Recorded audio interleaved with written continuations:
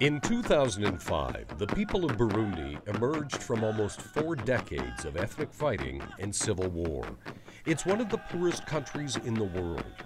According to the United Nations, the average income here is less than 35 cents a day.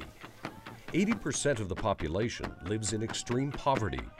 The country depends on foreign aid. Social infrastructure, hospitals, and schools are in deplorable condition. Children are dying and becoming orphaned because of HIV/AIDS, malaria, and malnutrition. In the capital, Bujumbura, UNICEF estimates as many as 5,000 children are homeless and living on the streets. Among them is 14-year-old Saeed. He spends his days searching for food. His home is a patch of weeds in an open field. His bed, a collection of rags rolled up and hidden during the day.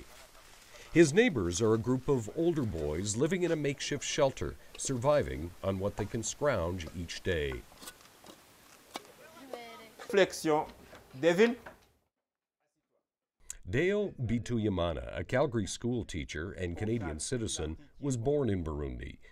He fled ethnic violence in his homeland in 1993, became a refugee in Zambia, then immigrated to Canada. When peace finally arrived in Burundi, Deo returned to visit some friends, and he was shocked by what he found. Can you imagine a country that has been in a war situation for 15 years? Social infrastructures are no longer functioning. Hospitals, schools are in a really bad shape. I visited my 2 former schools, elementary and high school, and what I found there, it was really pathetic. That visit to Burundi moved Deo into action. He wants to help children like Saeed, help them to find foster homes, to go to school, and have enough to eat.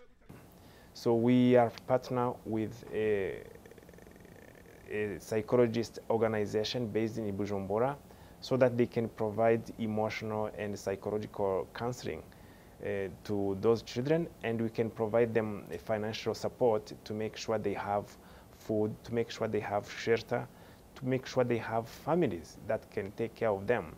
Mia is a childhood friend of Deo's. She saw how children in Burundi were suffering from poverty and from war. So it pushed me to study, first of all, to study psychology and to have an association in the rural to assist those children before having the disease, but after. You see, we have been in the war, so I think the need is very great. Every Wednesday, orphaned and impoverished children gather in a compound in Bujumbura to play games and learn how to care for themselves. Saeed is often among them. Ce qu'on peut faire pour les aider. Bon, je vais m'expliquer dans le sens le plus profond et vaste. Normalement, comme je venais de le dire, même s'ils sont dans la rue, même s'ils sont orphelins, ils partagent cette souffrance de vivre dans la rue, mais ils ont chacun un problème individuel. La première chose, c'est les écouter pour qu'on puisse avoir l'analyse de la situation, pour savoir les causes les plus importantes de leur présence dans la rue, de leur souffrance. Si une fois, après avoir les écoutés, c'est la construction de projets de vie plus ou moins réalistes par rapport à chacun. Mais sinon, si on fait comme une aide collective, ça devient un peu très vague. Mais si on fait dans le sens de l'écoute, écouter individuellement, on peut construire un projet de vie plus ou moins réaliste par rapport à sa situation au niveau de la rue. Yeah. 9-year-old Cynthia was a baby when her parents were killed during the Civil War. An orphanage took her in, but needs help to pay for her school fees, food, and clothing. She loves school and loves to help in the kitchen. Her goal in life is to do both. Mary Louise Mandrillo has become a foster parent through the volunteer psychologist's efforts. In the Bujumbura slums that she lives in, Mary Louise already cares for 4 children of her own, but she took in 2 more when their own parents, destitute, couldn't feed or send them to school.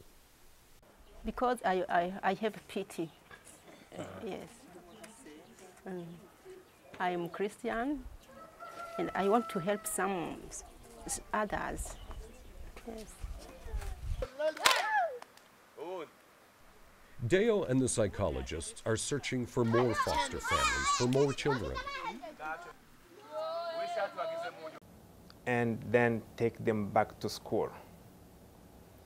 We want to provide nutrition. We want to provide education. We want to provide spiritual and moral support to those children who are on the street, or those children who lost their parents during the war, who are orphans, and support them in their daily life and make them live like any other human being around them. Saeed may be too old to find a foster family, but he needs food, he needs health care, and he wants to go to school. Yeah, I want to be skilled like others. How will that help you in your life?